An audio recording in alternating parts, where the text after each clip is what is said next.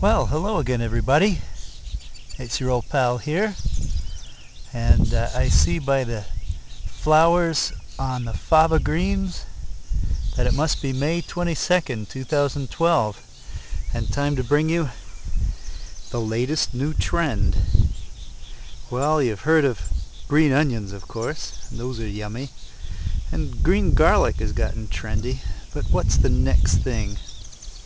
Well, logically, how about green shallots?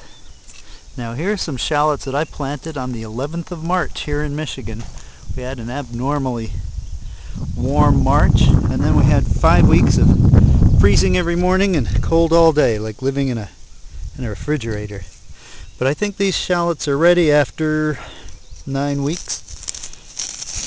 Now, these make very handy equivalents to green onions. Just dig them up like this, and as you can see, they're all together. A single bulb planted in March, it divided, and you have essentially what are like little green onions. And you can cut these up and use them like green onions. Also, I find them particularly delightful in that they're shallot in the only form that I like to eat raw, except for some mature shallots. You can mince them up and have them raw in a salad dressing, but for the most part shallots go cooked. These can be eaten raw in a salad if you chop them up. They're also extremely good for cooking. I would use the entire plant, the green parts, as well as the white down here at the base. With shallots, these will all grow into green shallots if you want. Just harvest them after about 9 weeks when they're like this. And there are 3 types of shallots: large, medium, and small.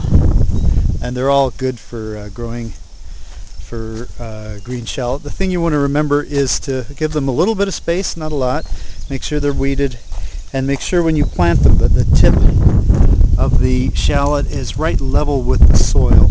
You don't want to plant them too deep. Now here is one I planted last fall, and this is going to be considerably larger.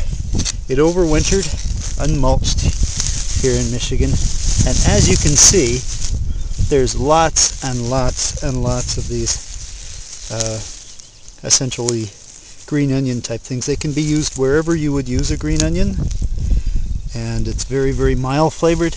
And I think if you find that if you put them in any savory sauce, any soup or stew, anything that's sauteed in butter, it will make everything taste better. Just use a little bit. Don't try to overpower people with the flavor of the shallot. You just want to add it in to blend with the other flavors and enhance them.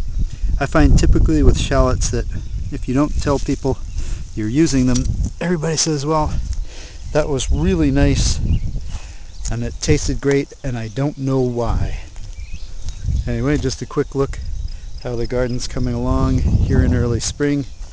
In a moment I am going to harvest a nice big salad for lunch. And I will talk to you later. Good to see you again. Bye-bye for now.